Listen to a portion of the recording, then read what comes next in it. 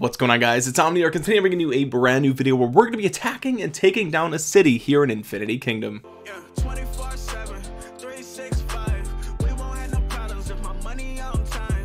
Did it by myself. So as you can see, no alliance actually occupies this city of Hesperus. So an easy way to find cities that aren't occupied by a particular alliance is just by going into the world map here, and the faction color corresponds with the area that the city is around. So this over here is Hesperus. You can see this part of the map is not color coded, so nobody owns it, but the blue faction here with the alliance Serene is going to be taking Hesperus here in just a minute, and we're going to be joining that fight. Now before we jump into the action, I just want to show you guys the army that I'm going to be using to kind of engage in this fight here. So we can come in here, you can see number of troops, the load, all that stuff is great. We've got Brynhild and Ramses up front here. You can see the corresponding skills that I have on them, and then Merlin and Helen of Troy here in the back row. And of course we got the water dragon Glindwer.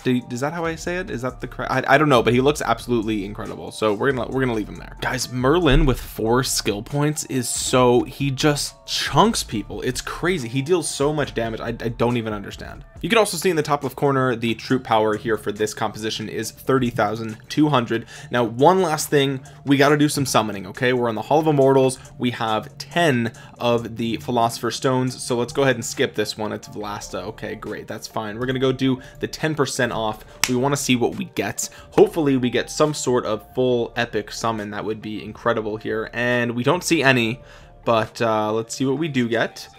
Who is this? Who is this? Oh, okay, wait, what's his name again? Oh, I forgot his name. He's the lightning back row, the archer. He's got the wolf, man. I love it. He actually looks incredible, not gonna lie. Abauji, that's right. Abauji. I'm not sure, I'm sorry. Anything else cool? No. Oh, we got Brynhild. We wanted Brynhild. That's fine.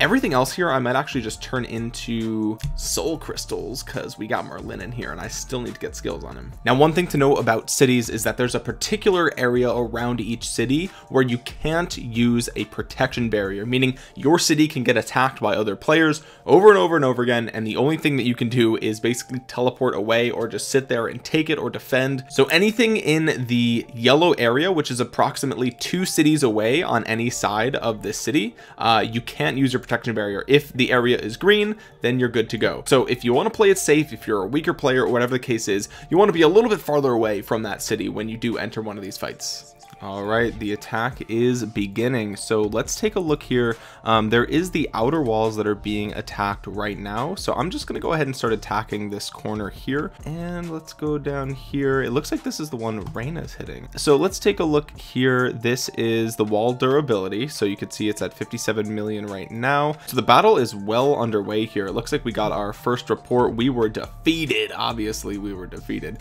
That's okay. We're going to keep going in and we're going to just keep attacking. We're just going to keep attacking. It is what it is. We've got a ton of players over here. Pretty much the city is surrounded and everybody has coordinated this attack all at once, all at 2:30 UTC, which is incredible. So everybody is basically just going in on the outer wall. You could see the power here, or the durability for that wall, is falling dramatically. It's getting completely destroyed. Absolutely nuts. So we're waiting for our army to come back to our city here. The people obviously closest to the walls are getting the most attacks off, and of course Reyna over here, 410,000 power. She's a absolute beast. So we're gonna keep just sending our troops in. You're gonna lose some of these fights, right? The wall is it's a team effort, so your individual armies are going to probably get defeated a ton of times before you start to start to see some victories. So we can see the wall here's the durability is almost over. It's almost gone. It's almost destroyed. So we got another defeat over here in the corner, but again, that is okay. That is to be expected. Don't get discouraged.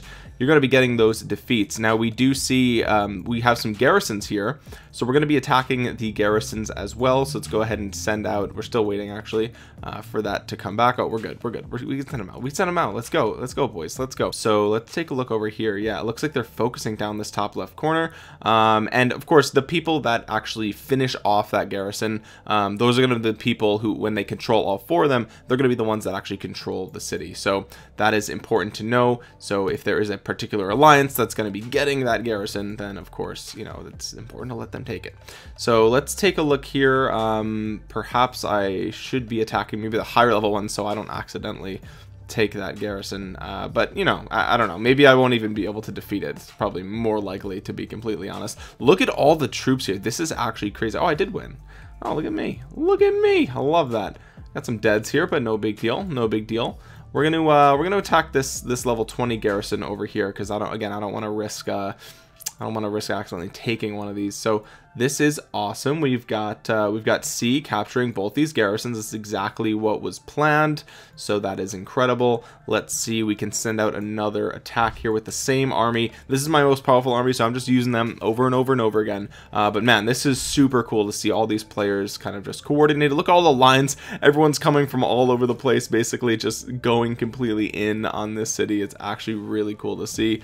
Love these big, like, coordinated events. It makes the game feel sort of like a, you know, community, right? It's really, really cool. We got a defeat here. Looks like we weren't able to defeat that garrison. That's unfortunate, but that's okay. And there it is. Oh, it looks like Pax took this one. What happens now? So I guess, oh, there we go. Okay, so C ended up doing it. C took both, and now C is completely in control of this city. Now this is really cool because you can see here the alliance actually will get the city tax, which in this case it's the iron, so 3060 iron per hour. You also get a 3% food production speed buff just by being just by having the alliance own this city. And if you're in the Hesperus territory, you get 50% gathering speed if you're a member of the alliance that does actually control this city, which is awesome. Now for each city that an alliance controls, they do get to choose a mayor, and for this particular city, the mayor that is chosen gets 3% technology upgrade speed, which is actually really, really good. Now of course, all cities have different buffs, they have different taxes, so some are going to give you food, some are going to give you wood or stone and things like that. Again, this one is a food production speed, but you also get the 3000 iron per hour. So there's a lot of different variables. Different cities have different things and different mayor buffs as well. But congratulations to Serene. Of course, they did actually end up taking this city for themselves. So as you can see, now that Serene has taken all 4 of the inner garrisons,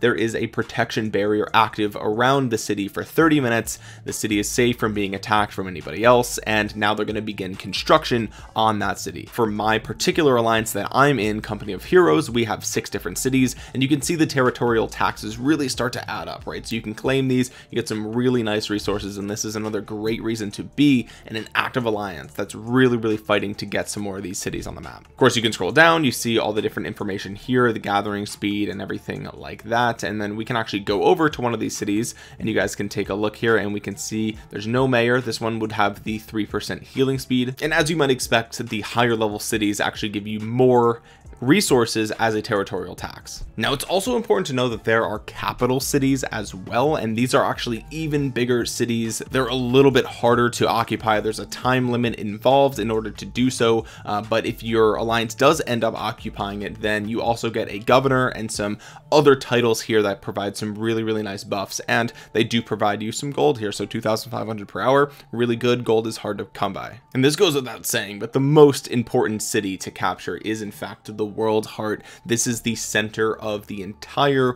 world that you're going to be in, and this is essentially the goal of the entire server. Capturing the World Heart gives you the king title, and as well you can get the prime minister, minister of defense, things along those lines, and it's much harder to do, right? It's much harder to do. You can see even the wall durability is like 4 or 5 times higher than of that city that we just watched get attacked, and there's only one World Heart in the entirety of Norheim, so there's going to be a lot of competition to take this in the middle of the map. Guys, if you found this video fun, entertaining, or informative, or anything like that, make sure you drop a thumbs up on it. It really does help out the channel a ton, and if you're new around here, make sure you subscribe to the channel and click that bell to be notified the next time that I upload an Infinity Kingdom video. As always, all my social media links are in the description below, so make sure you follow me over there on Instagram, Twitter, Discord, Facebook, and all the other links. They're always down below. Make sure you also comment down below any questions you have about city captures or anything that you saw in this video. I'll be down there answering everybody. Another quick reminder that if you don't have Infinity Kingdom, there's a download link in the description below. This game is absolutely free to play for your mobile devices or emulators. This game it's a ton of fun. I've been playing it a ton, and if you guys missed it in the last video, the devs did give me actually a really nice redeem code. You guys can come up here in the corner, you can go into your settings, tap redeem, and you can type in Omniarch here. I got some free gems and experience. Gems are a premium currency, so go ahead, use my gift code, and it should help you guys out a little bit. Plus, who doesn't like free stuff? Anyway guys, thank you so much for watching. This has been Omniarch. I will talk to you guys again soon. Peace.